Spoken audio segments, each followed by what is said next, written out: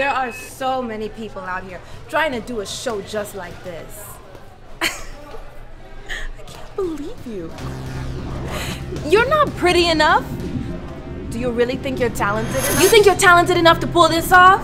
Your whole family gonna be looking at you like you stupid. What? You're supposed to be an adult. You're supposed to be going to work, coming home, you know, making some money. Instead, you're out here chasing a dream, a fantasy, and you know it's a fantasy.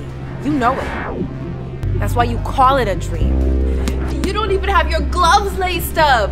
Oh my gosh. Bitch, I'm already laced up. I'm about to pummel you. I'm about to beat your ass. Don't get smashed today, bitch. And just then, Solace looked right into the piercing stares of the eyes of Misery. And she said, Misery, here what? Fighting you is something what I like to do, you know. And I mean, you're right. I mean, my gloves not even tied up on my hands tight. But guess what? It don't matter whether you beat me or whether I beat you, you know. Because just the fact that me a stand in this ring against you, I'm already a winner. You see me? Even if you beat me, them still gonna make noise for me. And of course, if I beat you, the people them are gonna make noise same way. So the difficult part already done.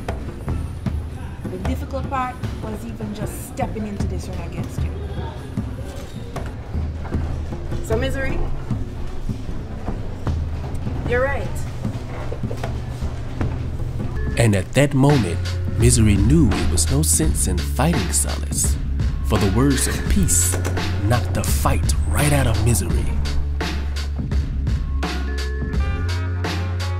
Misery's purpose is to agitate Solace, but no matter how convincing the company of Misery is, it is Solace's job to maintain her sense of being and quiet the voice of her sister.